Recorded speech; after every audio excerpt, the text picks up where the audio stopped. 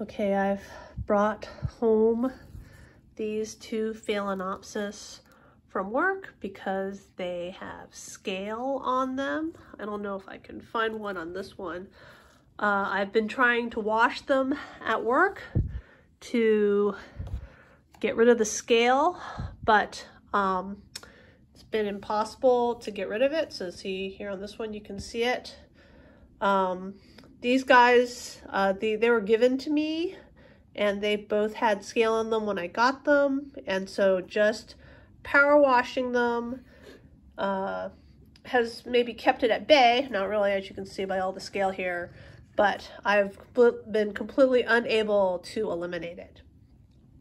I have some Safari that I'm just going to spray on it. I don't know if the Safari is any good. I made it up a few weeks ago when I was bringing my orchids in, but I'm going to start with that, and then I'm probably going to treat with some insecticidal soap. It's actually really hard to contact kill scale because of the hard chitinous shell. It protects it from a lot of insecticides. So insecticidal soap doesn't really work once the scale is hardened off like that. But I'm gonna, now that I've sprayed it with the systemic, Pinto, stop rubbing it because the stuff is toxic to you. Stop. Okay, I've pushed Pinto away. He's coming back. Pinto, don't eat the plants. These are toxic now to you. Pinto. All right.